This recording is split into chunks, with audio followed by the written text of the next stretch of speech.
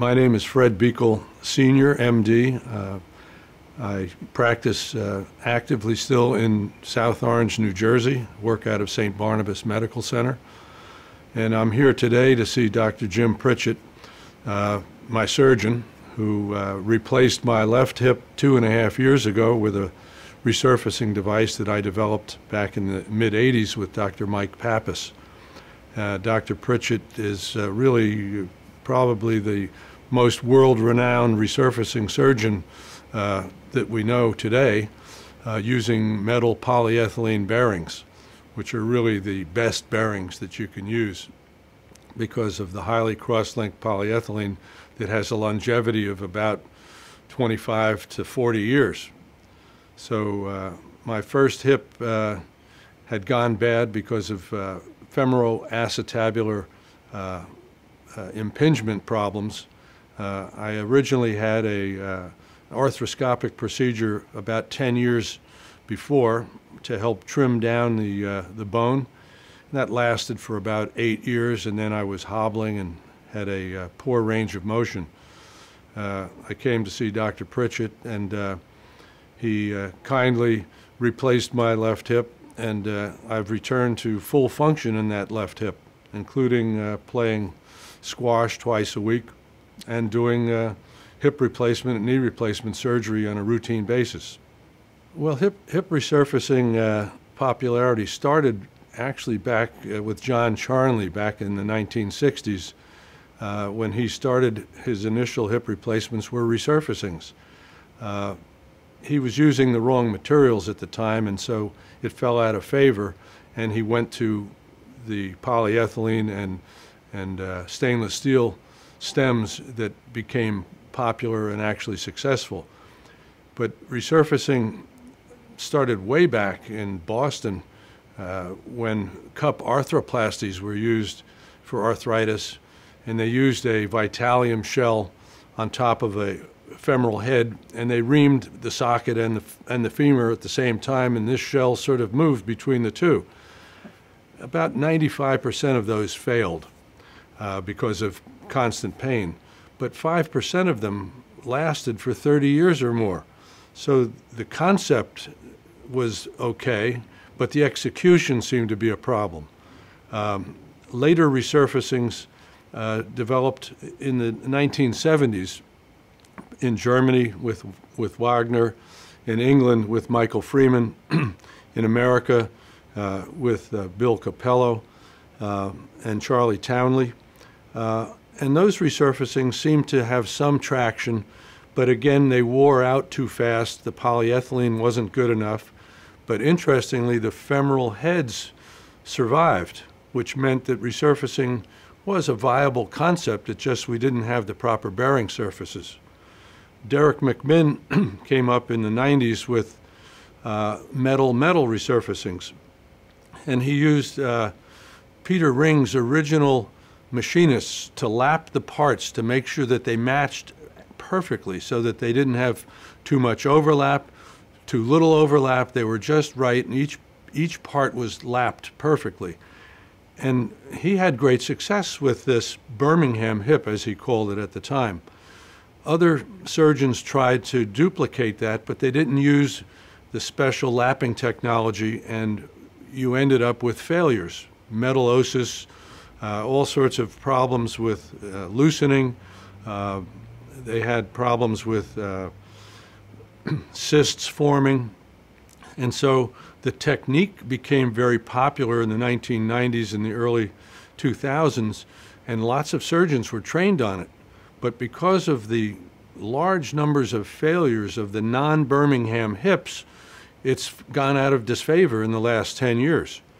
But I still think that the concept is valid, and now with the advance of highly cross-linked polyethylene, the fact that we can use polyethylene bearings against either ceramic or metal femoral components makes the longevity of 25 to 40 years viable. So I think it's going to have a resurgence. Dr. Pappas and I started in 1982 making metal polyethylene implants using regular poly at the time, polished cobalt chromium implants, and then we changed to titanium nitride ceramic in 1989, thinking that this is going to give us an improvement in longevity. Well, we did a 48 million cycle simulation that showed essentially no wear after 48 million cycles. But our clinical results were not as good as our simulator results. And in very active patients, they tended to wear these out in between 5 and 10 years post-op. So it was the polyethylene that seemed to be the problem. We used cementless fixation technology both on the femur and on the acetabular side, and this worked really well. So we know that cementless resurfacing fixation works, and it works very nicely. We have some patients that are over 25 to 30 years with these cementless resurfacing components. The only thing that we've had to do is change the bearing because it would wear out. But now that we have highly cross-linked polyethylene bearings, it looks like these bearings will go the distance and perhaps be lifetime bearings. So I think resurfacing is going to come back. There's enough surgeons that have been trained in it in the past using some of the more defective metal-metal components, but they still have the skill set. And Dr. Pritchett has been doing them for so long that he's really the master of this particular technique at this time. Resurfacing is more difficult than a conventional total hip. Conventional total hip, you cut the femoral neck, you have great exposure now of the acetabulum, and so it makes it quite easy to do a hip replacement after you've cut the head off. If you have to leave the head on, it's technically more demanding. You have to make several important moves to get the head out of the way, to dislocate it anteriorly and superiorly above the acetabulum to get exposure.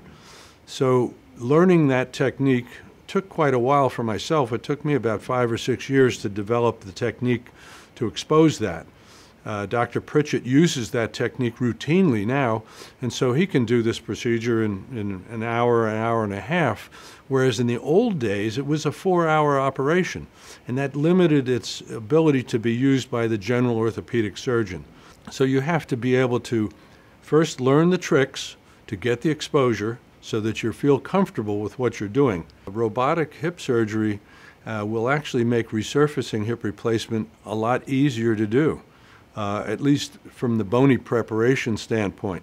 You still have to do the soft tissue exposure part, which to me, I think is the most critical part of the operation, is doing the surgical exposure. But once you've got your surgical exposure, robotic techniques give you perfect placement. Well, a perfect total hip, if we call it a perfect total hip, meaning your trochanter to head center is lined up exactly right, and your acetabular component is in the floor of the acetabulum down by the teardrop. That can be done perfectly with the robotically controlled instruments. But the resurfacing hip versus a total hip with a stem, that's a different animal. The resurfaced hip on the proximal femur feels like a normal hip because you're loading the normal proximal femur. You don't have the worry of subsidence of the femoral component, fracture of the femur around that femoral component. So I think a resurfacing hip is a more natural hip. And so they're both going to be good. Most people wouldn't be able to tell the difference between a resurfaced hip and a total hip unless they saw the X-ray. But I think from a technical standpoint and a functional standpoint, I think the resurfacing hip is superior because it's using all your natural bone, and that's always a superior thing in my estimation. I'm still an active surgeon, but I can't do more than 2 cases a day because my hip hurts. This time it's my right hip. My left hip doesn't hurt anymore because it's 2.5 years old and it's functioning just fine. But I get fatigued and I start to limp and I start to lurch after a couple cases. So I'm actually trying to limit my surgical practice to 1 case a day because I know I can handle that. 2 cases to me is a strain. Whereas in the old days I could do 5 or 6 cases, no problem, but not anymore. So I think the hip is holding me back. I can't walk more than a couple blocks without starting to lurch and start to ache. And plus I have an x-ray that shows I'm bone on bone, worn out, and I'm stiff. I can't internally rotate at all, and that's it until I hit a painful point. And at that point I have zero internal rotation, maybe 5 degrees of fixed external rotation. And my further external rotation goes to about 15 or 20 degrees. So that's all the motion I've got. Whereas my resurfaced hip, which had about that same amount of motion beforehand, this one now comes up as far as I want. I have a stiff back, but my hip will come up to 130 degrees or more. I can now internally rotate 35, 40 degrees.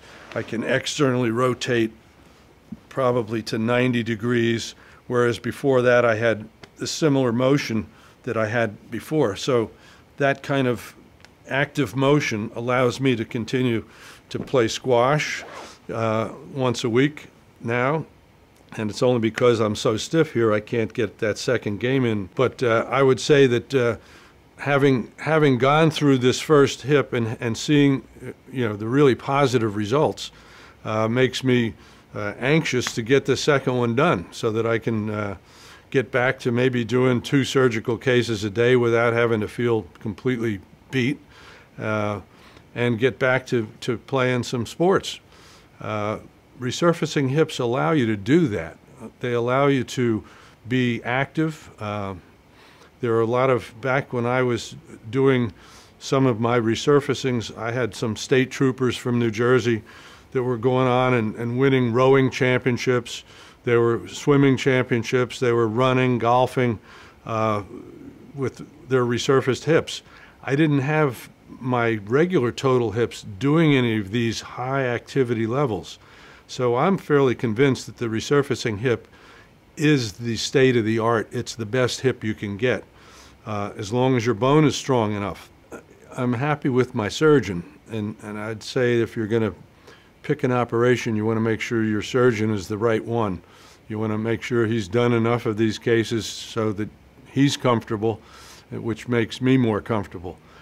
I am pretty anxious about having this hip done again, but I have a wonderful partner in Karen Beekle, who took care of me the first time, and she's out here to help take care of me again. And so we rented a little condo for a couple weeks, just about a mile or two from the hospital, and we sort of are going to just make that home for while we're here. So even though we're out of town, I'm happy with my surgeon. I'm happy with the hospital. I'm very happy with Karen, who's a wonderful caretaker and partner, and so I'm ready to go. The anterior approach is a good possibility for the surgeons that can make it work for them. It has quite a few complications to it. I don't particularly want to have that particular technique done, mostly because of the complications. So in the old days, I used to do anterior approaches myself, but they were the bigger anterior approaches where we would take the abductor mechanism down from the lateral wall of the ischium, from the ilium, and these were big operations. Nowadays, they're fairly small operations, and the surgeons that can pull them off, I give them credit. But the problems with the anterior femoral cutaneous nerve causing numbness in the lateral side of your leg is not uncommon. I've had that happen to me after my arthroscopy, so I know I don't like that particular complication. If you can find the surgeon that knows how to do that anterior approach, I don't have a particular problem. I don't think anyone is really doing it with a resurfacing type implant. If they are, Dr. Pritchett, you'll have to tell me that, because I think it's difficult enough to try to put in a little short stem through an anterior approach. than to try to get exposure for the acetabulum, keep the femoral head intact.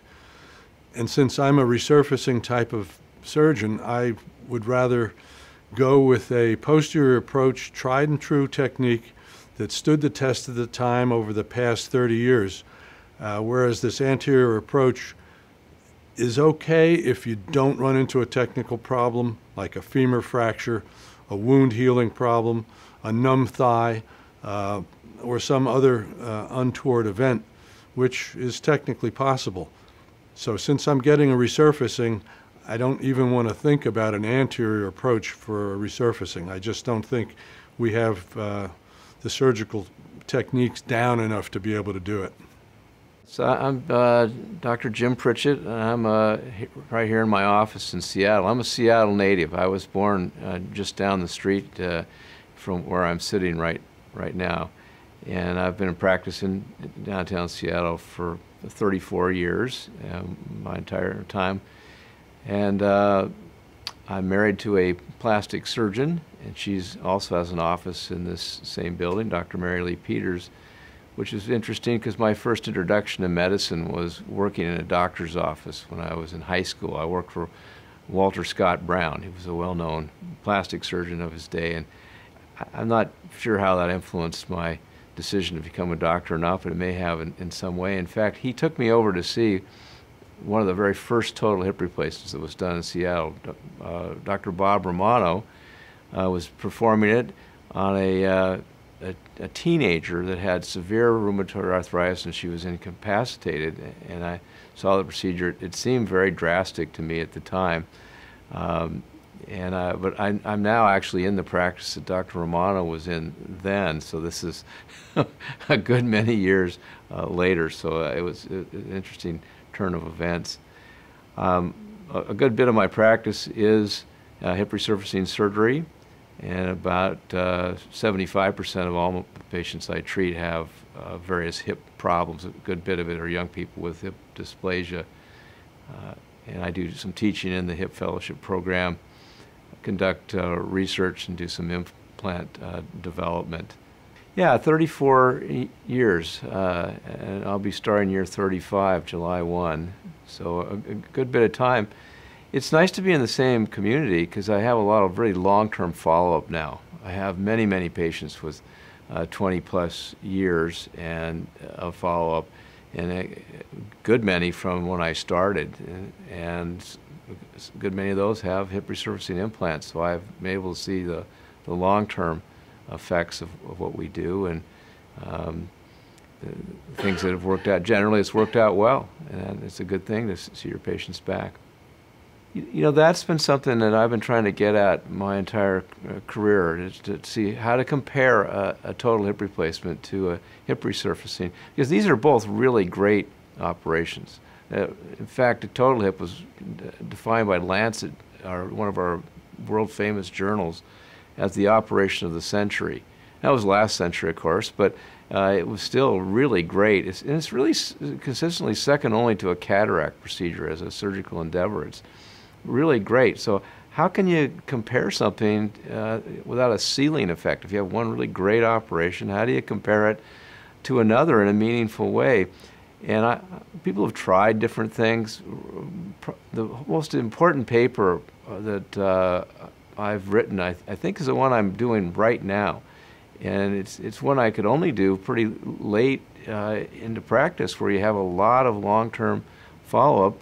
I've finally been able to get a statistically significant group of patients who have one of each type of hip. They have a total hip in one of their hips, and they have a hip resurfacing in their other hip for various different reasons, and they have exactly the same socket, essentially. It's actually the same everything. The same surgeon did their case the same way, the same person. It's all the variables controlled best way we can. And so we've got a researcher who doesn't know what operation the patients had, and I asked, the patients were told not to disclose that as they were interviewed, examined, and then otherwise just generate the necessary data to see what bubbles up. Well, it's pretty interesting. We had some of the patients that they really didn't have much of a preference between the two. They looked pretty similar to them. That was only about 9%. Said, you know, they're kind of identical. And there were some that thought the hip replacement was better. That was only, however, about 6 or so percent thought their hip replacement. And admittedly, all these people had a good hip on each side. If one was bad, they were excluded because it wasn't valid anymore. But all the others said the hip resurfacing hip was, of their two, the better hip to have. It wasn't a smaller incision. Sometimes they would say, though, the recovery was easier. We asked them, you know, why was that? And the most prevalent reason they would give was they could just do more with that hip compared to their other hip. In the end, that was the overwhelming response. And they would say it felt more natural. It felt stronger. It felt more like their natural hip had been before it became arthritic. They have a variety of ways of describing that. When they went to use it, it was a pretty consistent theme. If they had a preference in one side to the other, which people do, just like they have one hand is dominant to another, that would change to the resurfaced side. And they were equally distributed, whether they're right or left, over time. So of our 270 patients with a matched bilateral paired series, I think that was the most compelling thing for me to hear. Any other way of comparing it is pretty hard to do when people have tried. Probably that's answered it for me and supports probably the ongoing performance of hip resurfacing, which it's harder to do and it's more troublesome in some ways to take on. A lot of times people want to know, what's a hip resurfacing? That's a very good question. And it's not take your hip out of joint, sand it down, and put it back in like people are thinking. You know, hop in, maybe do it arthroscopically, just a little keyhole. It's a real operation. I like what Dr. Beagle said about it. He calls it a hip replacement with a resurfacing technique. I think that's a very good way of seeing it. And that's technically correct, too. In our office, it's called a conservative hip implant arthroplasty, and we adopted that from the Indiana conservative hip, which was a popular hip back in the 1970s. That's what they called it, and it kind of resonated with me. The term resurfacing more came out maybe 20 years ago, and it was called different things before that, a surface replacement or a conservative hip implant arthroplasty. But the operation's a major undertaking. You take the hip out of joint, you make a good size incision to do it.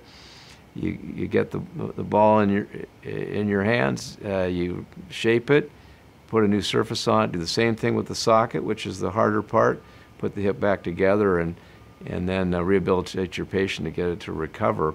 A hip replacement's very similar. It's another big operation. You do take the hip out of joint, but you take the ball off.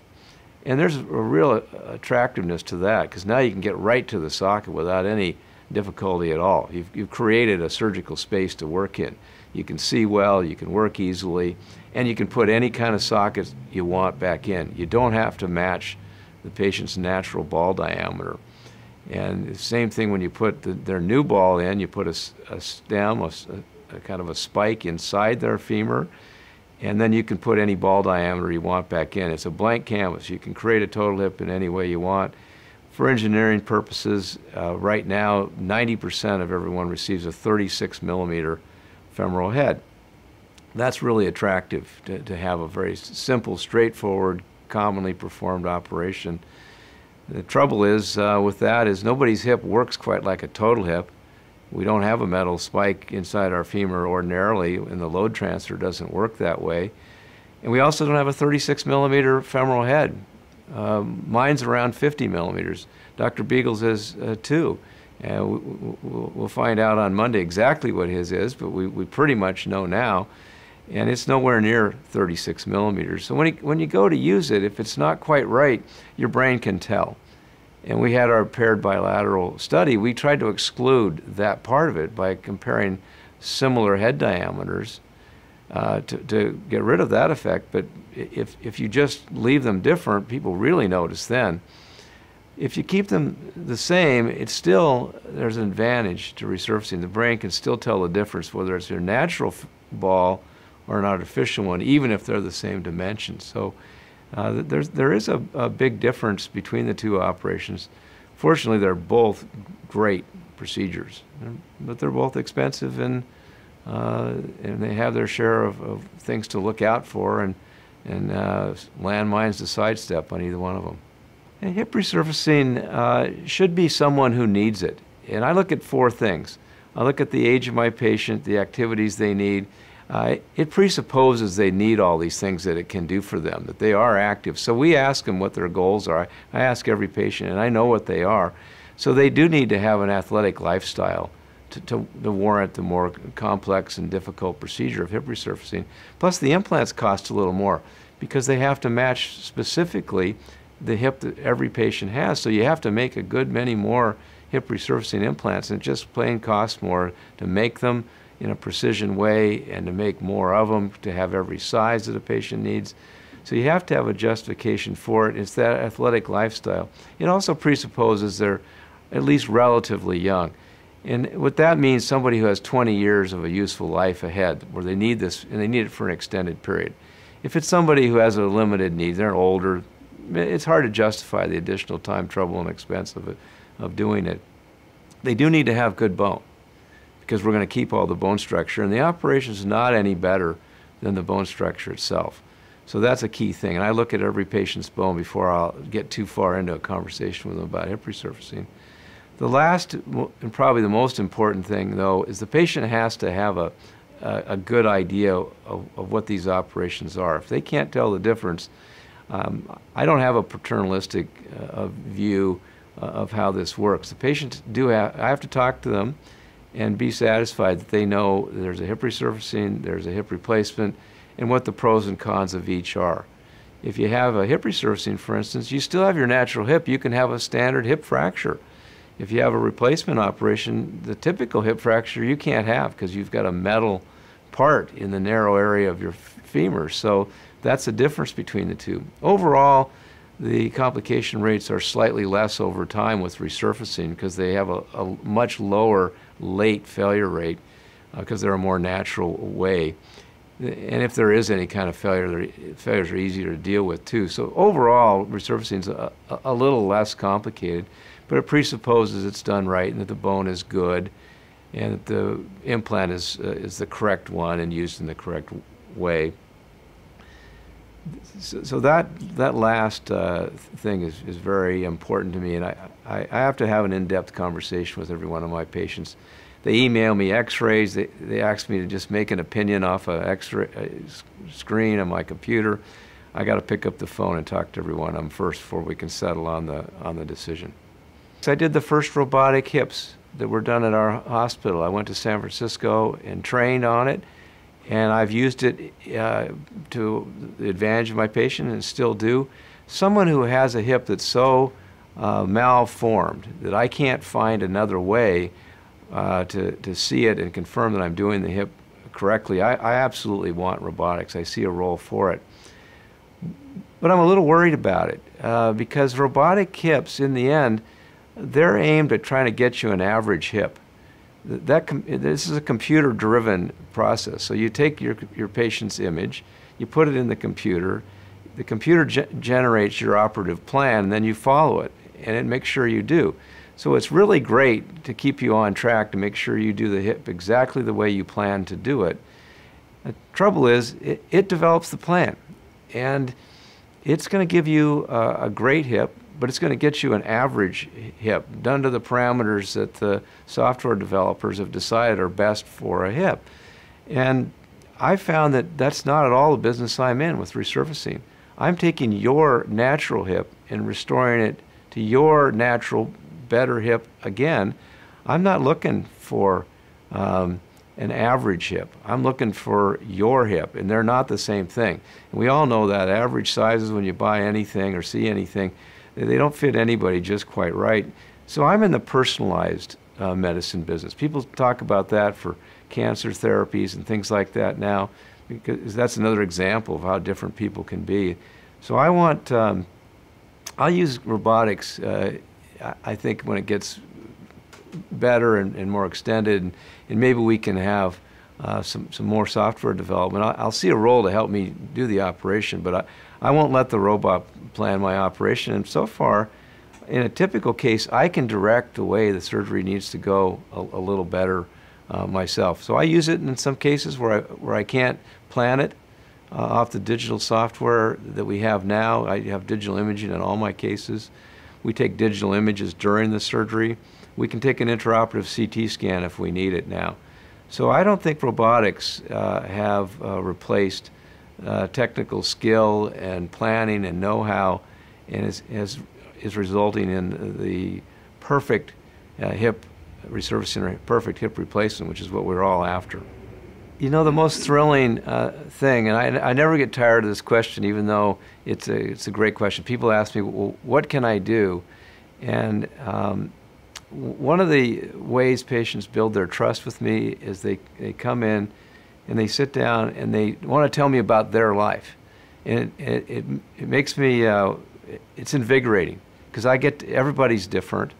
And I'm seeing with people that are highly motivated, want to do something with their life. In fact, if they don't want to tell me about their life, I'm kind of wondering why they're there. Because, you know, I don't want to do a hip surgery for someone who just says they were sent in because somebody told them they had a bad-looking x-ray. I'm not looking for that. That's not interesting, and I don't think I can help somebody with that. So activities are a huge reason to come see a doctor, and hopefully it's the main reason that they're there. And I want to hear from them what they can't do and what they want to get to. On their side of the equation, though, I can see by the way they're asking and the way they tell me things, they want to make sure they can get that. And they'll describe a lifestyle, keep thinking they're going to stump me, and have me say, I'm not going to let you do that. And I'll have patients talk for several minutes that they're going to do this and that, and they can be a circus performer. I had a patient that wanted to play in the NBA, and he did, and he's currently an announcer for the team that he last played for. And they'll just tell me anything. They have a lifestyle that I'm looking up to. I wish I had time and energy to do all their things. But the answer to that is there is no activity. You can tell me, show me, you can pick out your smartphone and show me all the pictures of things that you have done and want to do, and I'm going to say yes to every one of them. There isn't any limitation on it. When we ask our patients after, we find the same thing. We use the UCLA activity score. It's a 0 to 10 score. We have patients all the time go all the way to the top, 10, elite athlete, Ironman. You name the activity, we have a patient that can do it. Not every patient can do it, though, but almost all can. And sometimes they tell me it's because of me, and I laugh. I tell them, I have a normal hip. I can't do what you just did. But it's good to know that what we've done isn't holding them back. Their hip no longer stops them from realizing their goals and dreams and taking full advantage of their abilities. And that's what we're hoping to get, and fortunately usually do. It's a great thrill in a number of ways to have Dr. Fred Beagle as a patient, because this has been the hardest thing. I don't know that I need recognition. I'm happy for the patients that come to me and tell me that they heard about me in some way, that they come and I get to treat them. That's a great gift. I've had a number of physicians and a good many orthopedic surgeons, and 36 in my career, which is now starting year 35. So pretty much every year, or sometimes one year I had, I think 3. It was the best year on that. And only 2 others have ever done a hip resurfacing. And only Dr. Beagle has been willing to kind of go public with all this. 34 of the 36 do not offer hip resurfacing operations to their patients. When it came time for their hip, they saw value in it. But for different reasons, for their patients, they didn't as much. And there was one time I was speaking at a program, and one of the other speakers there turned out to be one of my patients, and he was on the side of the debate, as it often comes up, suggesting that an anterior total hip was a far better operation than a hip resurfacing, and that's what he recommends to all his patients. And naturally confidentiality being what it is, I just sat there and listened to him politely, and he had a very nice presentation. And so if I had anything missing as far as feeling good about what I do, Fred Beagle's filled that hole in pretty well by willing to acknowledge that he sees a role for hip resurfacing, say that he's had it now twice, and he's advancing the cause of what we're doing by doing this and saying that he's done it and being willing to kind of give up on a little of his privacy. It's not an easy thing to do. I don't know if I could do that, if I'd be willing to share a medical story or not. I hope I would, because it's a real valuable thing to do, and I'm pleased to be part of it. I need the motivation and energy. I'll be ready for his surgery just like I was 2.5 years ago, and I'm looking forward to another positive experience for both of us. How come you? Why do you see value in hip resurfacing and other doctors not so much? And it's always a difficult question when you're comparing yourself in any way or commenting. And historically in medicine, we don't like to do that. And I know I don't. I think highly of every doctor. I'm very pro-physician, have been my whole career. In fact, it's been said before, but I say it when I get people joining our clinic, that I'm a physician first, last, and always. It means everything to me to be a doctor, and I think it does to most anybody else doing it. I don't have an MD and an MBA behind it or any other thing. When I treat my patients, my sole compensation is their fee. I don't have any endorsement agreements from any companies relative to hip resurfacing implants. I don't sell or make hip resurfacing implants. I'm there to treat my patient. It's a completely transparent operation and to do for them, and it's fun to be part of the care. When I have to tell them about things they ask me about other doctors, it gets a little tough. So I tell them just kind of the basics. I said, well, there's practical considerations. This is a hard operation to do, and it's a hard one to learn. And in the end, you have another great operation as an alternative. So every doctor learns in their training how to do a hip replacement, and they can do it well, and it's going to work.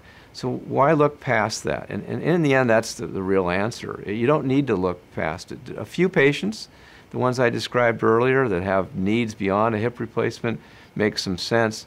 But it's not going anywhere economically, because it's the same professional fee, it's the same billing code, it's the same everything. There's nothing driving this on the surgeon part. And in the end, who of us want a harder way to do the very same thing, and who wants to spend longer certainly talking to a patient, planning the operation is definitely going to be longer. Maybe the doing of it not so much longer now with better techniques. But again, my practice here, they would love it if I'd give it up. I could move faster, and we're busy enough. We could just treat a few more patients. We'd be better off to do it. So the doing of it is just practically hard to do. It's also hard to get the implants we need. We need all the different implants to match every patient. The medical industry has not been supportive of resurfacing at all. Drug companies, implant vendors, those are stock for-profit companies. They like to make things they can sell, and that they can sell easily with good returns for their stockholders. Resurfacing implants are not those products. They're hard to make. They're hard to sell at any premium, because hospitals don't want to pay more for a resurfacing implant than a total hip, and they usually won't. So there isn't a good economic return. That's a barrier to doing it as well. So it's a difficult operation. There's some economic constraints. You also talk to a lot of patients, it's not appropriate for them. Some 80-year-old person comes in, wants the hip resurfacing.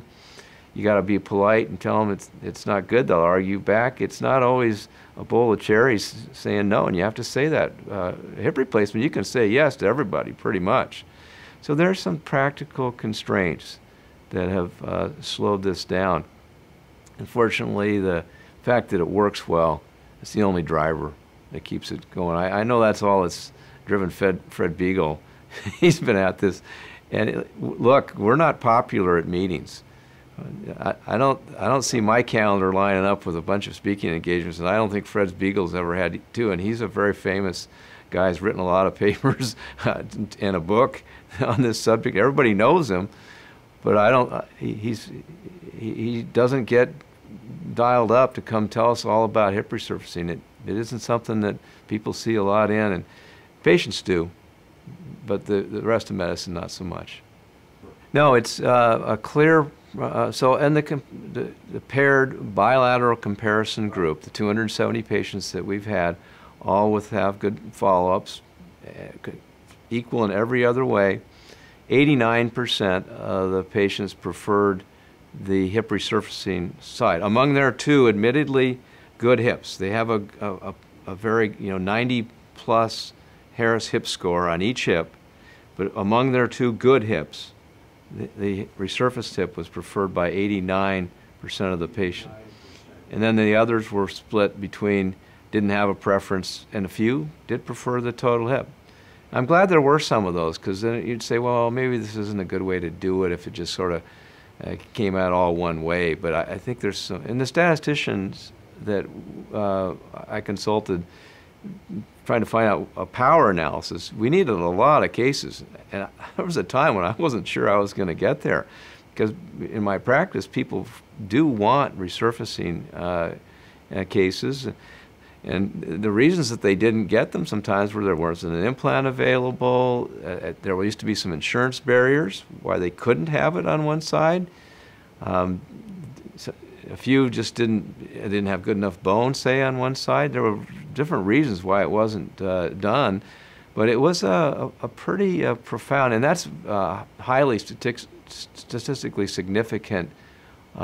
It's very unusual in our profession. If you look at other studies, the prevalence in a patient choice study is really not to that degree.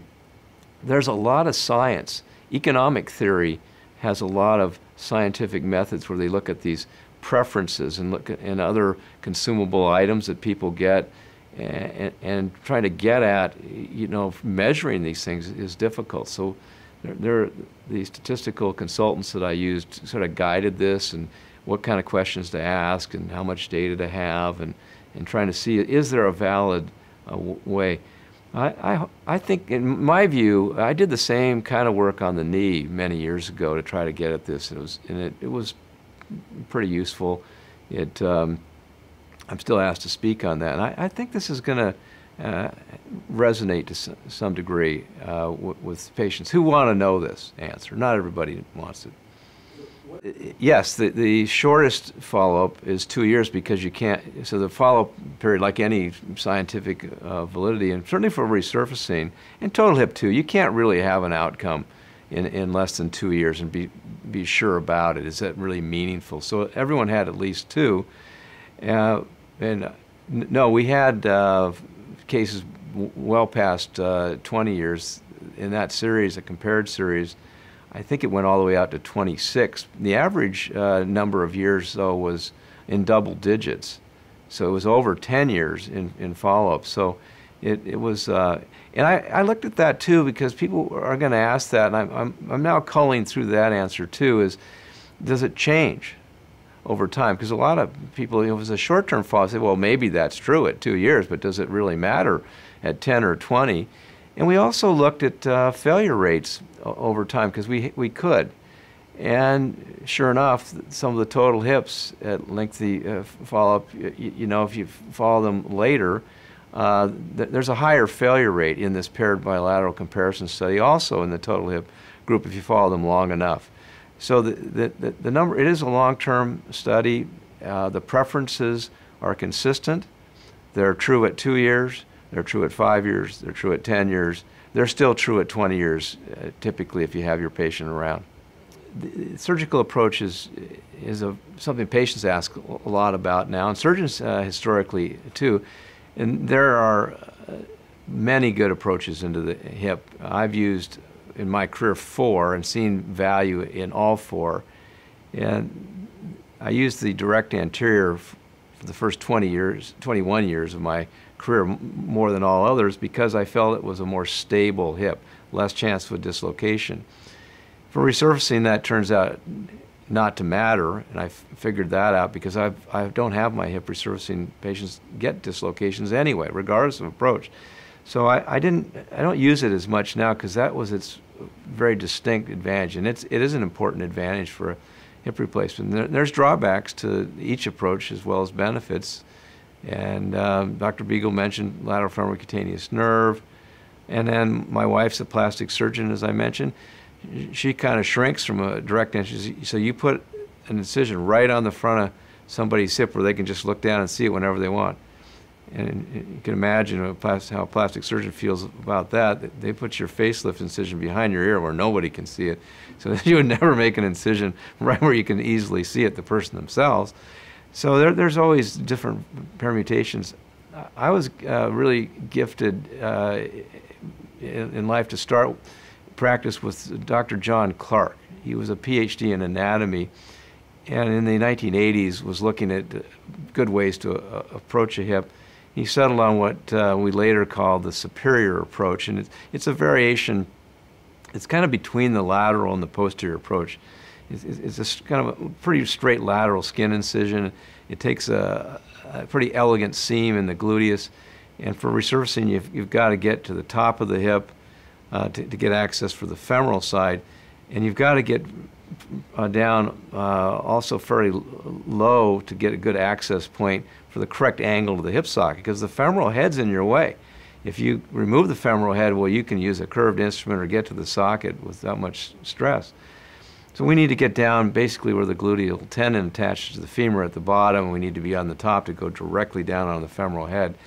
And when I'm doing these surgeries, I'm trying to make the incision the best way to facilitate that, but also make it reasonably cosmetic, and the way we close it and the way it heals is also important too. The length of the incision is not important. There's no relationship at all to length of an incision and recovery or any other known issue. We don't make it unnecessarily long. Years ago, we made incisions long to get light into the wound. We don't have to do that now. We've got good lighting in our ORs. But we just make it long enough so there's not tension on the incision, so it'll heal properly, allow us the access that we need. And when I'm doing these surgeries, it's very important to get the surgical approach, because you're going to probably get everything else you need. The bone will take care of itself pretty darn well. And in fact, that's an area I'll comment on too, bone health. We live in a gifted time right now. You can make all the bone you want with a couple bone building drugs that are available. So we're doing better on our bone health. But we still have to do good surgery, and we have to have a good exposure, good healing for our patient, and good functional outcome later. It's all going to depend on what we don't injure. The Mayo Clinic took this on. They did a very elegant study where they decided, you know, on surgical approach, it's not what you cut and sew entirely. It's also what you pull on and stretch. And there's other forms of injury. And if you put someone in a HANA table and put their leg in traction, pull on it hard, well, you're pulling things too. And we're pretty cognizant of that in the surgery too. So there's what you cut and sew and retract and pull and push on, and it all goes into the mix. And in the end, the surgery is about best we can try to limit the traumatic event that it is. And a lot of that has to do with the anesthesia too, and how we talk to the patients and encourage them later.